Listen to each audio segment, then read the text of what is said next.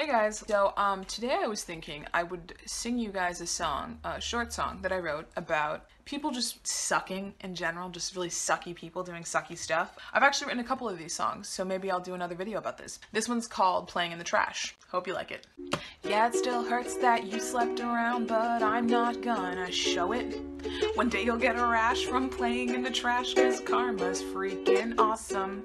I would like to apologize in advance to the trash in this situation, that being the other man or woman who slept with the person I was singing about, or the person that you were singing about. Apologies in advance to the trash, because you know what? You're probably not trash, you're probably in the same crap situation that I'm in, and when I was writing this song, I really needed something to rhyme with rash, because chlamydia and gonorrhea are just like super hard to rhyme with, and I was stuck between a rock and a hard place, kind of like being stuck between, say, a concrete wall and a dumpster. Like I'm a piece of trash. I worked on that joke for 2 days while I was writing this song. I'm just now realizing that that joke implies that I'm the piece of trash, which is not the situation at all, so just forget that joke was ever in there. That was it.